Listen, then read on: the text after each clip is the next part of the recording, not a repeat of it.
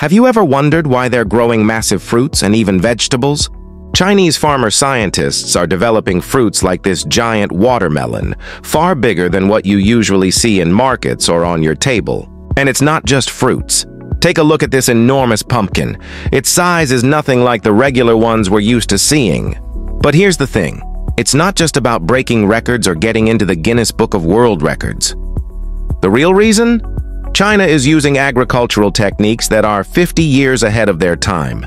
They know that as the population keeps growing, food consumption will skyrocket, and the usual crops might not be enough.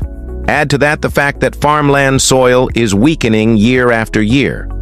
That's why they're thinking ahead, developing bigger crops now so that in the future, a single harvest can feed more people.